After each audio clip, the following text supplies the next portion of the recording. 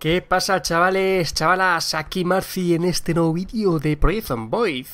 Un nuevo vídeo donde voy a regresar a mi casa, a mi base ultra secreta, que no está para nada bien defendida, pero, oye, es un hogar a donde ir. Y... Hostia, qué susto. Y lo que voy a hacer, vale, tenía pensado, en los planes pasados, me habréis escuchado el decir, pues tengo que construir unas vallas de madera, etcétera, para poder salvaguardar las plantas, ¿no?, de los zombies. Pues es que digo, ¿para qué? O sea, ¿para qué vas a hacer una muralla, unas paredes de troncos, o llámalo como quieras, si el respawn va a resetearse después de las 72 horas? Van a ocurrir eventos, pues helicópteros, disparos, etcétera. Van a venir los zombies y te van a tirar las murallas abajo. Entonces es una pérdida de tiempo bastante importante. Y como ya sabéis que a mí no me gusta mucho la construcción, pues voy a cambiar los planes y voy a hacer otro sistema, o voy a conseguir otra fuente de alimentación que no son las plantas, que pueden ser dos: las trampas, cosa que voy a descartar temporalmente, o, como aprendí a hacer cañas de pescar y nasas para pescar, pues voy a conseguir peces, pues, del río, ¿no? Más sencillo que eso creo que no se puede. Y veo que está esto súper cargado, así que vamos a ver. Podemos quitar algo de peso. Esto fuera. Entonces ese va a ser el plan. Me voy a convertir en pescador pro. Esto fuera. Y los zapatos también fuera. Vale. Hola. Aquí hay más zapatos, más vendas. ¿Pero esto qué es? Yo qué sé. Vale, por aquí había una casa que me dijo Kius que el suelo estaba con agua. Parece ser que por aquí han pasado zombies y han roto la puerta. Vale, pues efectivamente. Aquí se puede hacer una buena casa, ¿no? Ponemos aquí una escalera.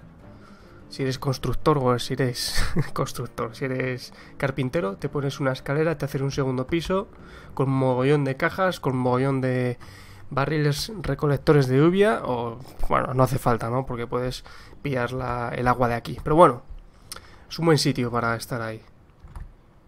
Lo malo es que solo tiene una entrada, entonces, pues eso. Vale. Y por aquí hay un camping. Y creo recordar que por aquí había una casa también. Bueno, no me hagáis mucho caso, tampoco me acuerdo yo de tantas cosas. A ver.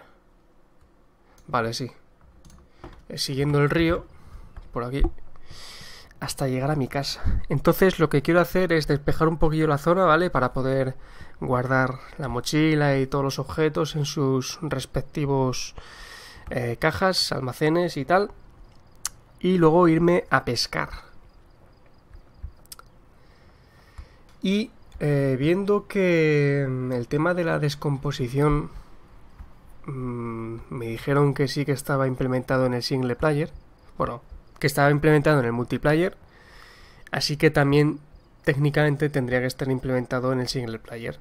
Y lo que me he fijado es que hay algunos zombies que he matado, pues, hace 10 días, 14 días de los primeros episodios, y no hay sangre a su alrededor, con lo cual es posible que la descomposición esté funcionando, al menos a lo que a sangre se refiere. Por ejemplo, acabo de matar a esta zombie y hay mogollón de sangre. Entonces volveremos en unos días y seguramente esa sangre ya no esté. Vale, por aquí estaba mi casa, ¿no? A ver. A ver si veo algo por aquí. Sí, tiene que estar por aquí mi casa. Lo que no quiero es correr mucho.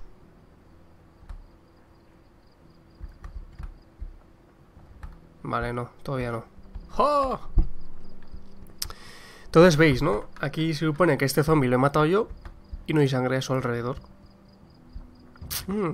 Interesante, ¿eh? El tema de la descomposición. Y son las 8:30. Tendría que dormir un poco. De hecho, voy a intentar dormir en esta casita de aquí. Ahí está. Oh, me han visto. No. Solo me ha visto uno, ¿no? Bueno, da igual. Me la voy a jugar.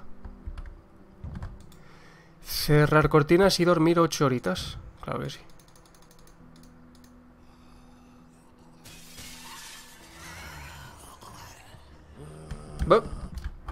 ¡Uepa! ¡Uepa! No me han hecho nada, ¿no? No. Madre mía, hostia, ¿eso qué es? Ah, eso es un libro, vale. Pensaba que era una lata de gasolina. Pero ¿cómo he salido de ahí? Madre mía, Marci. Tienes una potra increíble y creo que te has pasado tu casa. Creo que te has pasado tu casa. Efectivamente, me la he pasado. De hecho, en la casa que he dormido estaba justo al lado de mi casa. Esto se llama habilidad, chavales. O sea, si queréis aprender, no veáis mis vídeos. Porque yo suelo hacer cosas, pues, bastante... Pues eso. Cosas que están mal hechas, ¿no? Como dormir cuando te ha visto un zombie. Vale. Y mi casa es esta de aquí. Con lo cual tengo que pillar todas estas hordas e irme por ahí.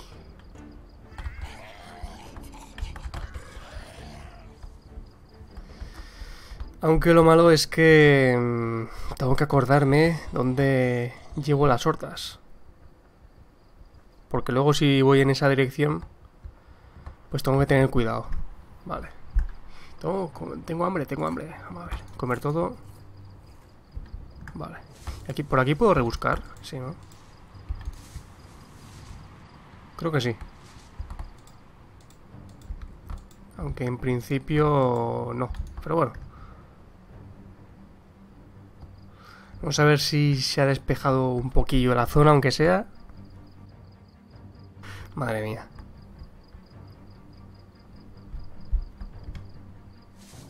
Vamos a ver.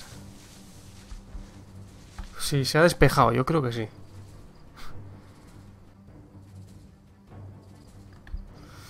Bueno, pues nada, al menos voy a intentar que no me vean los zombies. Vale, aquí hay, bueno, una mini horda, con esta sí que puedo.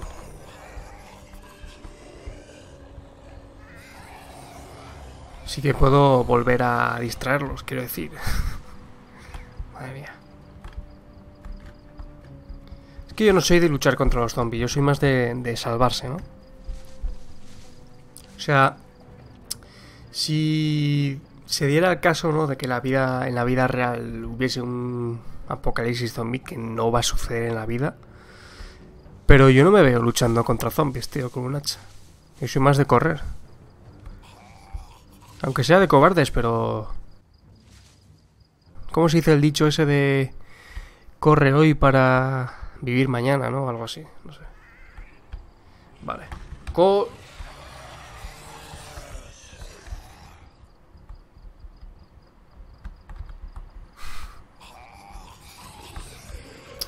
Pues este es el respawn de zombies nuevo que han implementado. Está bastante bien, ¿no?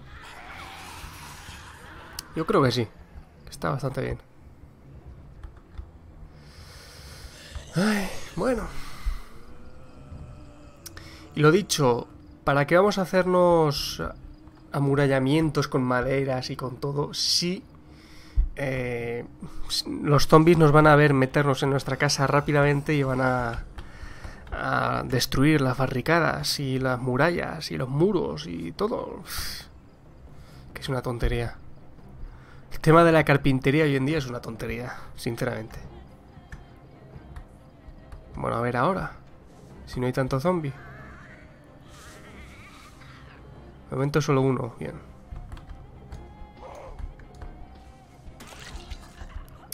Bien. Vale. Pues a ver, ahora sí que me voy a poder meter dentro de casa. Que por cierto me dejé la puerta abierta.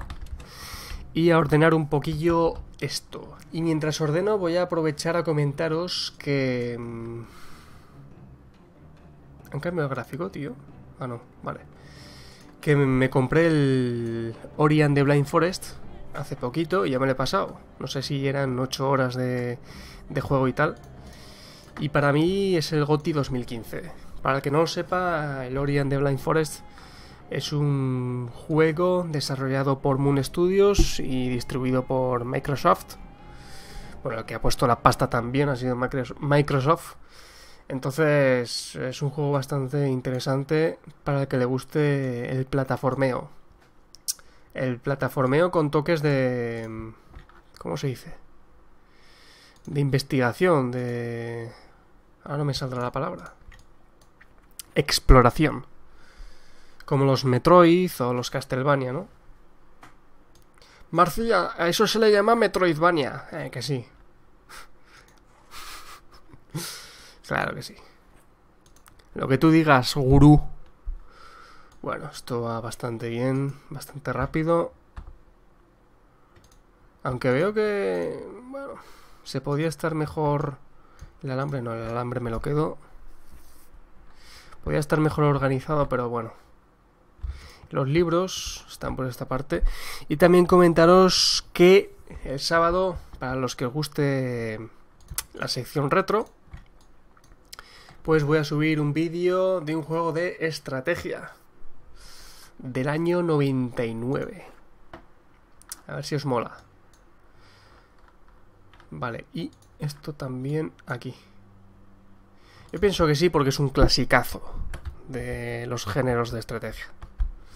Pero clasicazo, de los grandes. Vale, abre latas para aquí. Y todo lo demás, medicina y tal, pues al baño. Y mientras tanto... Bueno, no, mientras tanto no. Los comentarios me los voy a guardar para cuando esté pescando.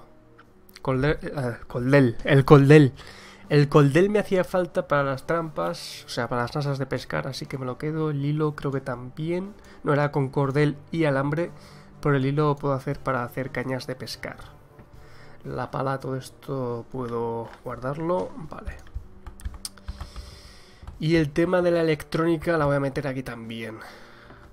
Por ejemplo, reloj despertador, cascos de sonido y esto que no sirve para nada, pero que también lo meto ahí. Vale. Caja de clavos, cartuchos, etcétera. Vale. Chorba aquí. Y bastante bien, chavales. Estoy contento con ese juego y me lo he pasado muy bien. Sí que ya sabéis. De hecho, me lo pillé por 5 euros, que hubo un error temporal en Steam y lo pusieron de oferta al 75%. Esto va a comer que se va a pudrir. Vale, y esto aquí. Lo del saco de harina vacío quiero probarlo para extinguir fuegos. Vale, la harina y todo esto, pues por aquí. Si me deja. Molde para hornear. Vale. Y aquí puedo hacer una cajita de munición. Y en vez de subir y bajar, que para no perder mucho más el tiempo, pues voy a dejarlo por aquí. Y fuera de cámara pues ya lo ordenaré. Por ejemplo, esto fuera y esto fuera. Vale. Tengo gaseosa, tranquilizantes, comida, el bate de béisbol fuera también. Vale. Por aquí que tenía lata de judías abierta, pero está podrido, vale. Bien. Pues bien, chavales, pues ya podemos ir a pescar. Son las 11:40 de la mañana. Aunque estoy algo cansado, voy a descansar un poquillo. A ver si todavía funciona esto de dormir una horita o un par de horas para que se pase esto. Sí. Y me puedo tomar... A ver si tengo vitaminas. Que se supone que las vitaminas sirven para quitarle el cansancio. Aunque no es instantáneo. Vamos a ver. Vale. Vamos a esperar a ver si se pasa. Si no, pues no pasa nada. Bueno, las coles, a ver cómo va. Información se puede cosechar, pero aún le faltaría un estado para poder cosecharlos y obtener semillas. Vale, no me han visto. Me gusta. Y aquí, pues, creo recordar que tenía bastante alambre, aparejos de pesca. Cañas de pescar tengo 3. Pues tengo bastantes cosillas, para pescar. Me gusta, me gusta. Ahora, vámonos. Aunque esté lloviendo, pero da igual.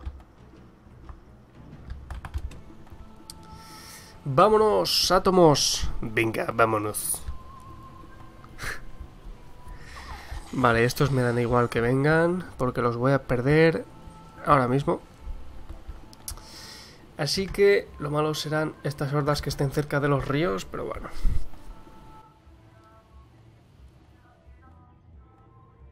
Vale, pues la caña de pescar para aquí, el aparejo de pesca para aquí y la naja de pescar. La navaja de pescar la ponemos aquí también. Y quiero recordar que por aquí, por el primer episodio y tal, por el segundo o tercero, dejé unas nasas para pescar por aquí, en la orilla, y no las recogí. Entonces tienen... aquí están. Tienen que estar por aquí. Y efectivamente... a ver, comprobar trampa. Vamos a ver si ha pescado algo. Nasa de pescar rota y no ha pescado nada, ¿verdad? No. Pues nada, recuperar alambre. Vale. A ver esta. Llenar... vale, no. Desmontar trampa, no. Comprobar trampa. Vale, pez cebo 7. Oh. O sea que hay peces cebo. No sabía esto, ¿eh? Vale, colocar nasa de pesca aquí mismo. Vale. Colocar nasa de pesca aquí y colocar nasa... no, no lo llenes. Madre mía. Sabía yo que por aquí había una horda. Corre. Vale. Por suerte son pocos. Así que se puede hacer frente. Perfume.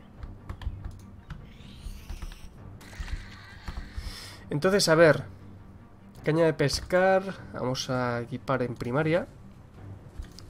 Y a ver si podemos utilizar el cebo. ¿Vale? El pez cebo. Que supongo que sí. Vamos a ver. Pescar. Sí.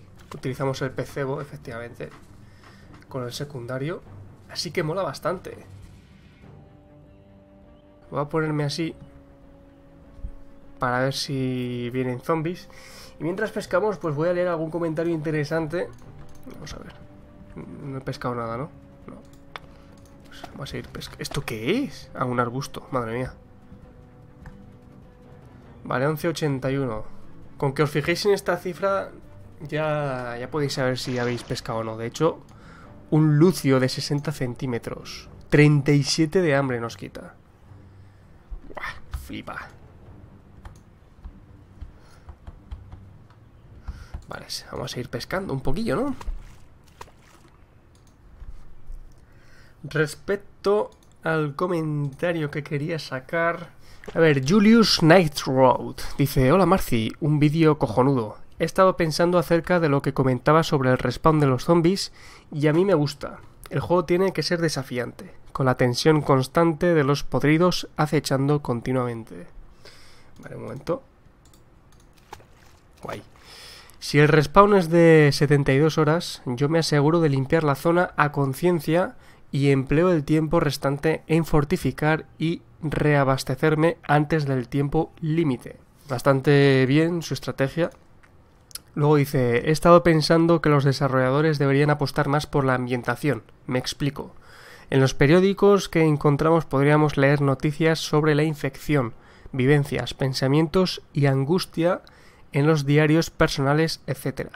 Detalles que hagan que la experiencia sea más inmersiva. Sería todo un señor puntazo. Lamento la parrafada, pero es que adoro este juego y tus gameplays son geniales, Marci. Saludos. Así que, bueno, he pescado algo, 11,7 no, vale. Como comenté que me dijo un suscriptor lo de los periódicos y tal, pues ya sabéis cómo se llama el artista que me ha escrito eso. Porque la verdad es que es una idea cojonuda y tengo ganas de estornudar. ¿He pescado algo, tío? 11 sí, algo he pescado. Plip, plip, plip. ¿Pero qué he pescado? Zapatos. ¿En serio he pescado unos zapatos? Sí, vestir. Ah, pues vale. Pues vale. Usas de cebo un pez cebo y pescas zapatos. Todo muy normal. Ahora pesco una almadena y ya me la gozo. Y a ver, más comentarios interesantes. Pues sí, el comentario del señor Julius bastante interesante, ¿eh? BonJob75, jajajaja, estas que te sales con los chistecitos. El de Avast ha estado bien. Marci, el rey de las hachas. Marci más hachas, marciachas. Un saludo. Bueno, no se ocurra mucho el tema de la implementación esa de... Hostia, mediano Lucio. 84 centímetros. Fijaros, pedazo peces que estoy pescando. Bien. Me gusta esto. O sea, se supone que las nasas de pescar sirven para pillar peces cebo. Y luego con los peces cebo pillamos peces más grandes. ¿Cómo es lógico? Claro. Claro. Pues está muy bien eso. Me he fijado también que cuando pescamos algo suena como el sonidito de una ola, ¿no? Entonces tampoco hace falta fijarnos en el peso del personaje. Son las 8:40. Estaría bien construir aquí una silla o una tienda de campaña y pasar aquí la noche, ¿no?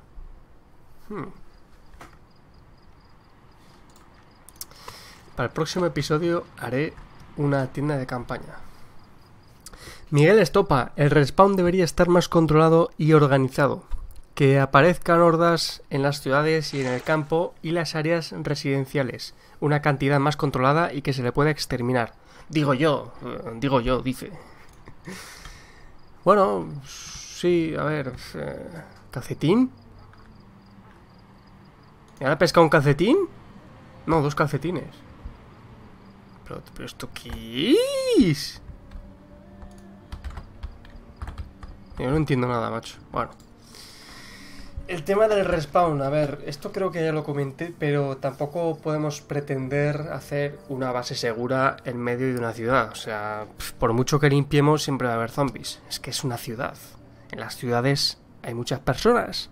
Y si hay muchas personas, hay muchos zombies. Entonces, al no ser de que podamos construir muros de cemento y de piedra, etcétera, es que con los muros de troncos es que os aseguro de que no vamos a hacer nada. Pero nada, Entonces me halaga de que hayan puesto este respawn. Me halaga bastante. Bueno, creo que voy a dejar de pescar ya porque ya tengo suficiente comida para pasar en un par de días y tal. Ya que los botes quiero guardarlos para por si acaso falla un día que no pesco nada. Pues ahí tengo los botes. De hecho, tengo también bastantes coles. Y hablando de hambre, pues vamos a ver, voy a terminar que pesque. Vale. Bien. Las vitaminas, sí. Baja la reducción de cansancio. Aunque parece que solo un estado. O tarda en hacer efecto. Como la mayoría de las pastillas. Rojas, verdes, amarillas. Reduce el cansancio, claro. Mira, un lucio. Otro lucio. Bueno, pues 3 peces, nada mal. 3 peces bastante grandes, Me los llevo. Me gusta. Entonces ahora esto se podría hacer un filete. Esperad. Esto... No. El lucio... Bueno, el pez cebo voy a guardarlo por aquí. Vale. Y ya con esto me piro a my house. Y de paso también cuchillo de caza de equipar en primaria. Eso es.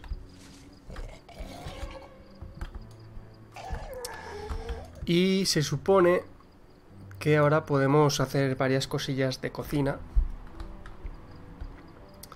Primero sería filetear los peces y luego pues hacer sopas y cosillas así. Así que mola bastante el tema de pillar comida en los ríos. Mi casa está aquí, vale.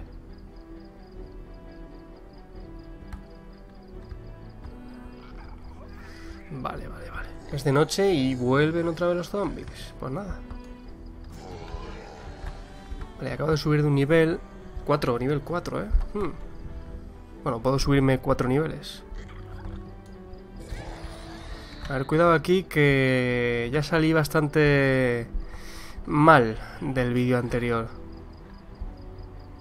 Lo malo es que los peces pesan mogollón. Pero mogollón, Lo mejor que va a ser esto. Esto fuera. Esto fuera. ¡Oh! ¡Oh! Rasguño. Venda. Mano izquierda. Si me deja.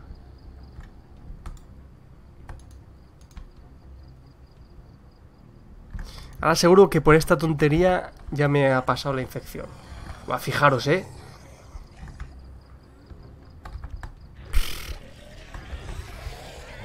Madre mía. Aquí no tengo nada para comer. Sí, bueno, patatas. O sea, es eso. No sirve de nada barricar. No sirve de nada. O sea, te da un poco de tiempo. Es decir, pues viene una horda a mi casa, pues me subo al segundo piso y ahí no pueden hacer nada. Bueno, sí pueden hacer. En mi caso sí, porque no tengo almadena para destruir la escalera. Pero bueno, a ver cómo va esto. Salud. Vale, sano, bien.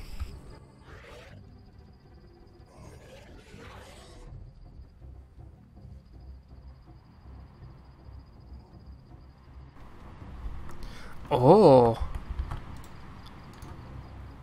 Aquí hay una caja.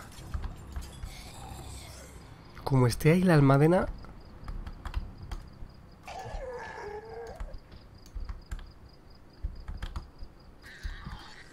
Vale.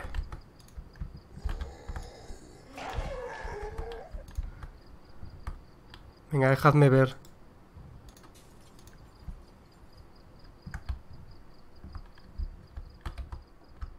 Que va a haber almadena.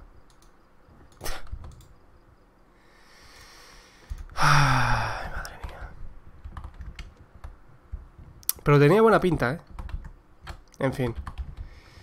Que va a ser hora de dejarlo por aquí. Y veo que voy a tener que cambiarme de base. Y me voy a cambiar de base a una que me han dicho que es la siguiente. Haplo Wadu dice: con tantos zombies y el respawn tan alto, creo que la mejor manera de sobrevivir es ir al Twiggies directamente tras encontrar el primer arma de melee y dormir en la segunda planta. Vale como base, pero no tiene cocina. Hay que hacerse el campfire con el hacha de piedra. Al haber menos zombies en las afueras, tras la primera noche se limpian un poco los alrededores y se usa la opción de rebuscar hasta conseguir los materiales para hacerse un par de hachas de piedra o 3. Y a partir de ahí se visita el Gigamart para conseguir comida y alguna cosa más. Y luego la ferretería para conseguir el primer hacha, clavos, martillos, sierra, etc. Así lo estoy haciendo yo y me funciona. Con lo cual, viendo que al señor Haplo Wadu le funciona, voy a tener que cambiar mi base. Entonces en el siguiente episodio vamos a hacer un poco de transición de objetos. Y espero que no sea muy pesado, pero bueno, de momento me voy a quedar aquí.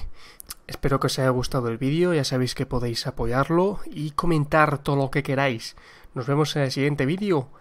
Adiós.